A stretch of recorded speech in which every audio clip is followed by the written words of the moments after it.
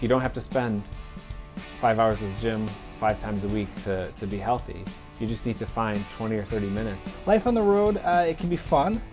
It's not very good for your workout routine. The frustration is that, I travel so much. Having to adjust to other people's schedules seemed to get in the way of trying to fit in a trainer. It's the perception of not having time. They gave me a workout I could do in my hotel room. There's no consistency to life on the road, and for the people who have it, God bless you. I have never found it. I don't know how you do it.